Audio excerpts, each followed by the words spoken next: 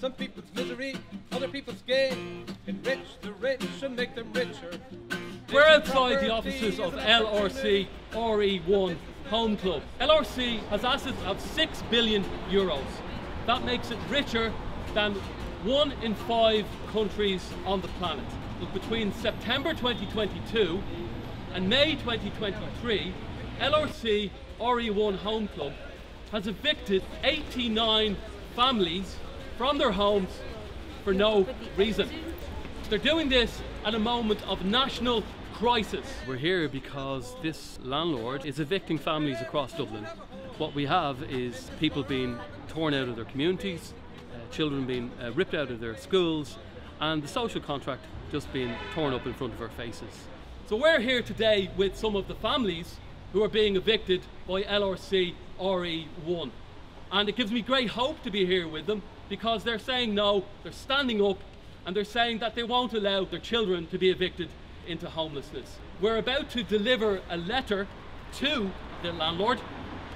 Now, this letter has already been communicated to the landlord by email, by letter, by video, by parliamentary question, by social media. The landlord knows what the demands are. Firstly, the families are demanding that the 5 notices to quit are withdrawn immediately. Secondly, that the landlord engages with Fingal County Council with a mind to selling the properties to the local authority. And thirdly, that it immediately ceases the practice of evicting families for no reason. The residents from Applewood, they're making a very clear statement to the landlord today that they want their eviction notices withdrawn, but also to say to the landlord that no reason evictions are completely and totally unacceptable, and they need to stop doing that right now. The evictions that are taking place across Dublin do not happen in a vacuum. They're happening in the context of this government's pro-landlord, pro-financialisation housing policies that have seen the government vote against People Before Profit Solidarity's eviction ban bill that would have given families across Dublin some light in their lives as they go into the winter and some hope. But they chose not to do that because their interests lie with investment companies, with landlords, and we say that this has to stop. One struggle, one fight. Housing is a human right. One struggle, one fight. Housing is a human right. One struggle, one fight. Housing is a human right. One struggle, one fight. Housing is a human right. My name's Helen. I'm here with CATU, Community Action Tenants Union. We're a housing union that have been helping people to resist their evictions. The situation speaks for itself. You have like a giant landlord that shouldn't even exist as a landlord, that has really no ethical or political right to be in this country. Evicting people into homelessness shouldn't be allowed, shouldn't be happening in the state, and definitely shouldn't be coming at the hands of people who have offices in Luxembourg and have never met the people that they're going to be putting out onto the street. We're a direct action community focused union, so we support people in resisting their evictions, or if they need some help and support with issues with the landlord, if your deposit's being stolen, if maintenance isn't being done. You know, like a trade union exists to balance out the inherent inequality between like a boss and employer. It's the same situation here where you have like an inherently different power relationship between a landlord and a tenant, and as a tenant you need a union to back you up against the sort of inherent power of money. And we will support you in resisting your eviction regardless of whether that eviction is deemed legitimate or not by the state, because we think that evictions shouldn't happen, that they're not ethical, and that they're particularly not ethical in the situation that we're in now. In terms of eviction resistance, direct action is really the only way to go, because the RTB can certainly be very helpful if the landlord is doing anything illegal or sort of not by the books, but certainly when you have a situation where it's signed off on by the state, you really have nothing to do other than do direct action, which is to overhold, which is literally just the practice of staying on past your eviction notice. Like, you continue to pay rent, but you say, no, I'm not going to leave, I'm not going to bring myself and my family into homelessness. Everybody who's resisting their eviction shows so much bravery, just acknowledging that you don't have to do what people tell you, what the powers that be tell you. You don't have to leave when you get your eviction notice, because evictions absolutely should not be happening in this country. Housing is just a thing that everybody should have, and it should no longer be something that's used to profiteer in this country, which has been the case in colonial times and continues embarrassingly to be the case now. The government and the landlords all have a certain power. And people have a different sort of power, and that's the kind of power that our union is interested in. And I think direct action kind of empowers people to consider their place in the world and consider how we can act together against forms of power that maybe are unjust.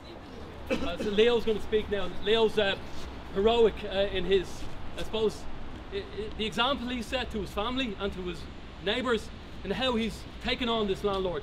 When no one else was helping him, he got stuck in there, and he's really, like, fills me with hope that he's so determined and so proud, and I think he's a fine example. So perhaps Leo, you could tell us. The situation of which is landlords actually started where like they come to the country here and they already start like not providing maintenance for the people there. And now we have like people in Swords and in other places where they own properties that they just start to neglecting the people to have actually the rights. I know people, I have helped people in Swords and even in other parts that belong to the same company where they refuse to fix the things inside the properties and in common areas as well. And common areas are responsibility for these landlords. The RTB just close the eyes and doing actually nothing and let those landlords doing whatever they want in the country. We need landlords in this country, but I think these Vulture funds have to get out from the country. Thank you. In most European countries, a landlord cannot evict a tenant this way. In countries like Belgium, in Germany, in France, if you are a tenant and there's nowhere for you to go to, the landlord cannot evict you. They cannot evict you into homelessness. And yet, our government knew when they lifted the eviction ban that this is what was going to happen. We have a fundamental problem in this country that a landlord can evict tenants so easily, and we're seeing illegal evictions. Renters are being evicted, they're paying their rent. It's just wrong, and it's absolutely illogical, because where are they going to go to? Into emergency accommodation, into homelessness, where the families, the individuals are damaged by living in emergency accommodation. I would call on the government to step in, buy these properties off the landlords. We have billions that the government doesn't know what to do with. Yet here are people being evicted onto the streets. There is no reason why anyone should be evicted into homelessness. We need emergency legislation, the reinstatement of the eviction ban. It is only by tenants standing up, by taking this action, and supported by the Tenants Union and others, that this will change. Our government has to listen, and the people of Ireland need to say as well that this isn't right. Everyone should have a home. As a country founded on the basis of dignity, on cherishing all children equally, this is an absolute abhorrence to our foundation, our proclamation. And so listen, well done everyone. And I really believe that this can be, with this action, sorted, that these tenants stay in your home. This is what's needed. And listen, thank you so much for the work you're doing, and best of luck. Thank you. Housing developers better hung up on greed.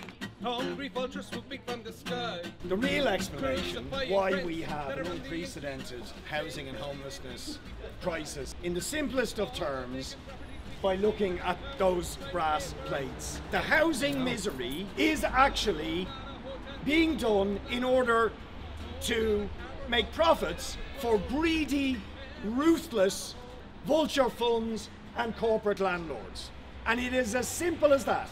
These companies see the housing misery of others as an opportunity to increase their profits. That's exactly what's going on here. Evict people.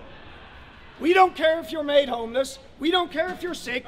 We don't care if you've got children. We don't care about the hardship and suffering you have to endure if we are able to raise the rent to the astronomical, unaffordable levels that are now being charged in the rental sector across this city and across this country. And all of this is allowed and facilitated by the government.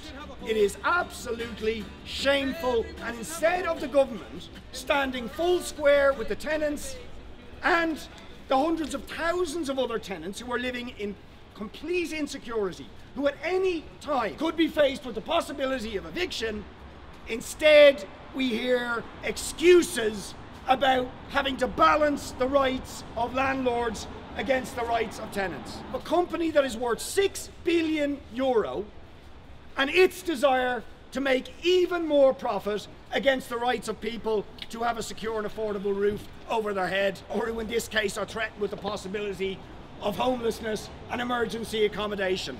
It is absolutely disgusting, and yet the government continue to facilitate it. And shamefully this week, when we gave them the opportunity to reinstate the no-fault eviction ban, they voted that down.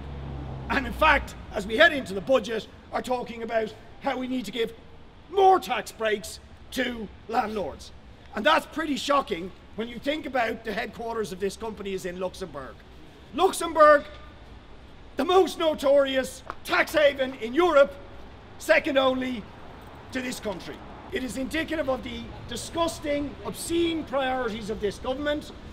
We need a movement to stand with those who are facing eviction, but more generally drive these vulture funds out of the Irish housing market, and to demand that the government invest directly itself in the provision of public and affordable housing to meet the needs of the people in this country, to control rents and make them affordable, and to ensure that nobody can ever be made homeless.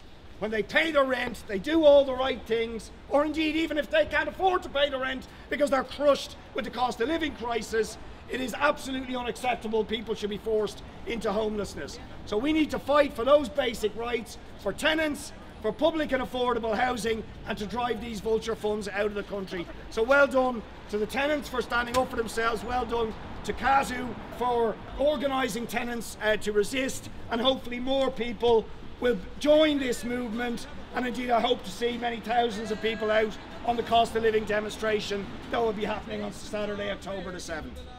Well done. Everyone should have a home, safe and warm where you belong. Everyone should have a home, safe and warm where you belong. Everyone should have a home.